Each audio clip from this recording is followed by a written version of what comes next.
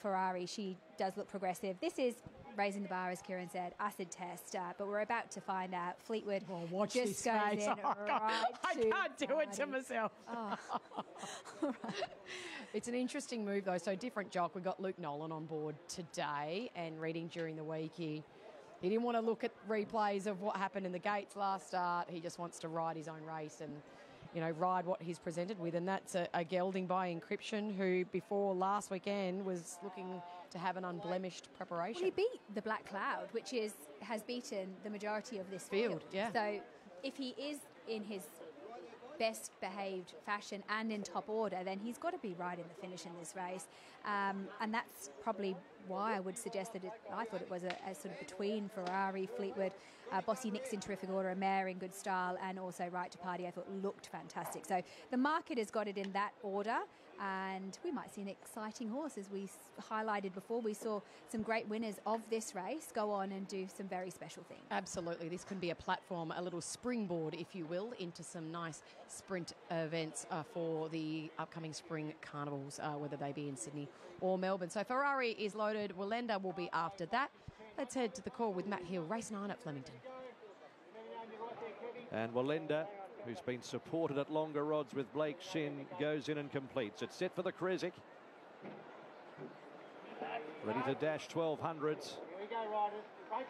Set now, and they're racing. Prince Zero from barrier number 1 jumped away pretty well. Bossy Nick out cleanly. Fleetwood out a lot better today and lands in front with Paradise City and Bossy Nick behind those horses. Ferrari is on their heels too, followed by British Angel, and they were followed by Prince Zero. Links Right to Party, well back Wallenda, and also Apparatus. So they head down the straight towards the 900 metres, where the leader is Paradise City, just in front of British Angel. A length and a half Ferrari, and then Prince Zero. Bossy Nick wider. Coiled up is Lynx, and then came in the field Right to Party. Fleetwood's got the tag on the back of Bossy Nick from Apparatus, and Wallenda is last. Onto the course proper, 500 metres to go. It's Paradise City shading British Angel.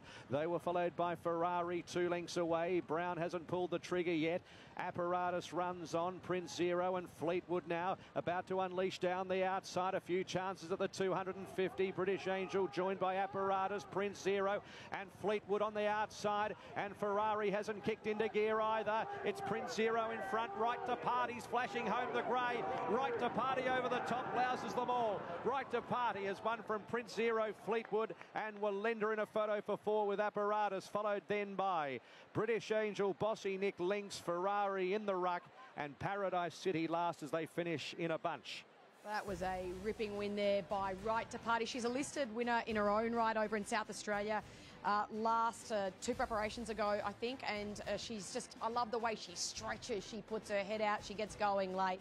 She looked beautiful in the yard, as you said, Lizzie, and she wins at a nice price for Anthony and Sam Freeman. Trouble she was in Every the top bit of the straight. You could see Ferrari wasn't working into the race quite like Jai McNeil thought, nor was Bossy Nick, so he had to just do a right hand, go around horses. He went around the heels of Fleetwood. Oh my gosh. I need to push out Wallenda, and that's exactly what she was able to do. Not many mares, or fillies I should say, do that. They don't like to do that. So for her to be able to push out and be strong in the concluding stages of that race, it just shows how well she's going. And